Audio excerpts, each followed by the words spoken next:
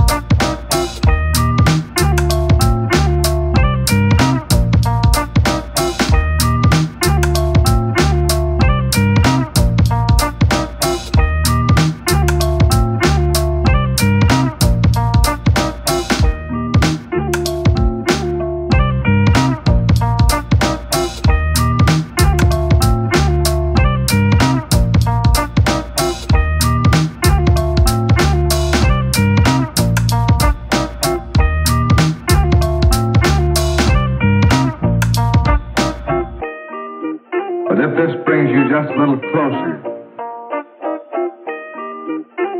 to those men who are going into the hottest spots.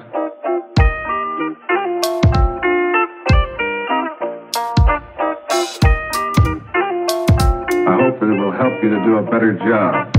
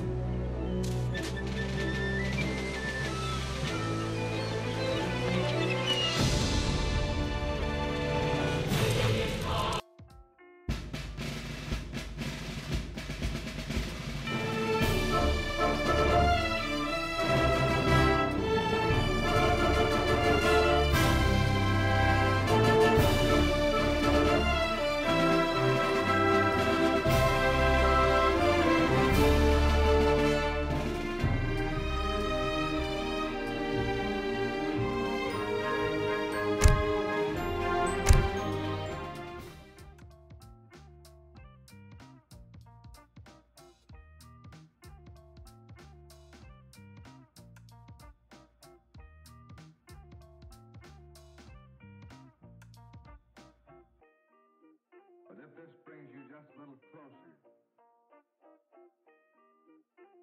to those men who are going into the hottest spots,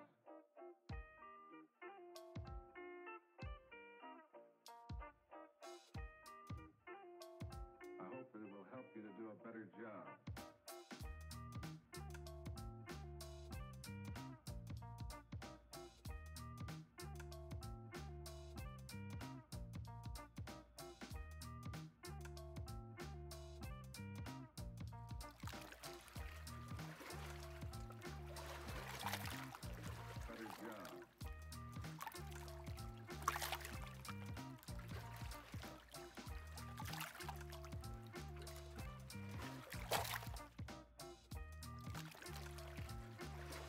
Your explorer has just set foot on the shores of the new world. During this tutorial, if you're ever confused about what to do next, click on the flashing objectives button. To move your explorer, you must first select him. Left-click the explorer to select him now. Excellent. Now with the explorer selected, right-click on the ground near the flag to move him. Well done. Your soldiers have disembarked and are ready for your orders. Ready. To select all the musketeers at once, drag a box around them. Yes. Perfect. Now right-click the ground near the flag. Igual. The musketeers have joined your explorer, and you are now ready to begin exploring. Select all 4 units by dragging a box around them. Now right-click the ground near the next flag to move further inland. Your units are nearing the edge of the screen. Moving your cursor to the edge of the screen will scroll the view in the main game window. Try this now. Scroll the view to the left until you see the next flag. Excellent. Move your explorer and the musketeers to the next flag. As your units move deeper into the wilderness, notice that more and more of the landscape is revealed. Once your units have explored an area, you will always be able to see the terrain, but you will only be able to see enemy troops if you have units near them. The town center is the first building in your colony. When a game begins, you will receive several settlers and crates of resources at your town center. Resources are used to construct additional buildings and train soldiers. Your settlers will immediately start gathering resources from the crates, but you can redirect them if you like. Try this now. Select a settler.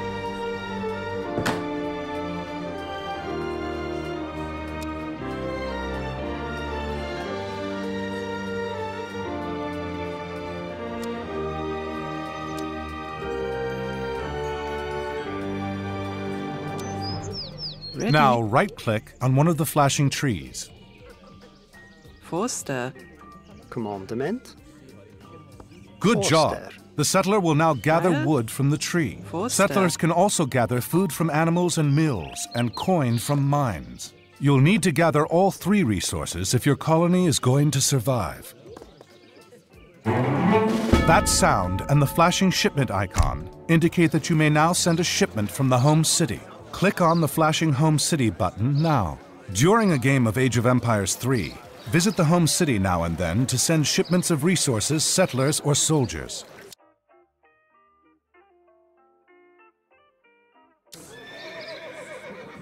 For your first shipment, it's probably best to send additional settlers to help your economy grow faster.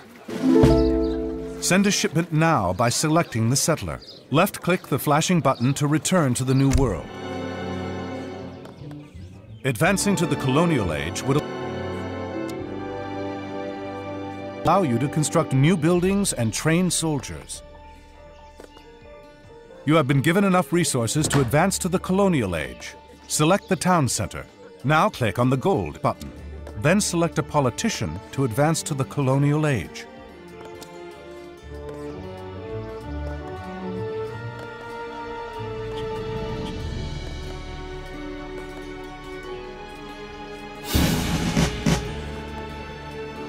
You have reached the colonial age.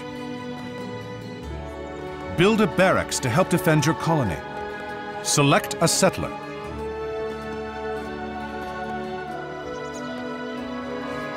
Yes. Click the flashing barracks button. Now place the barracks somewhere near your town center. Recht. Commandment. Yes. Commandment.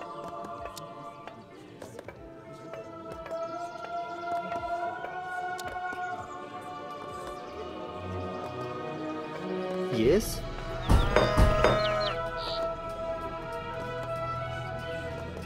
Heil. Yes, Heil.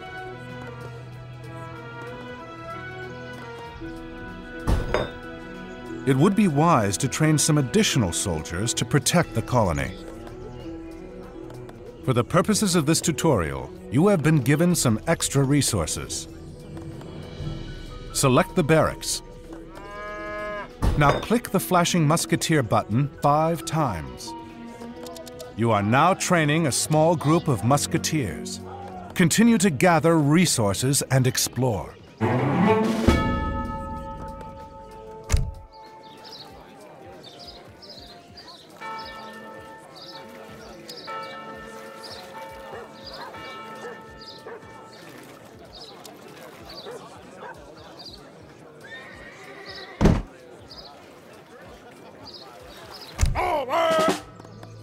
That sound means your musketeers are ready, and just in time, too. Spanish cavalry are on the way to raid your colony. To attack the cavalry, select the musketeers, then right-click the enemy units. Ready. Y whisk. Avance. Monument. Yes. Lie on. Imenas. Ready. Y whisk.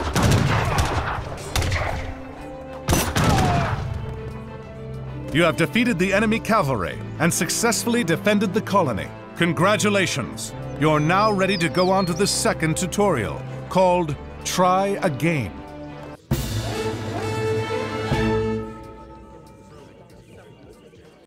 Game over.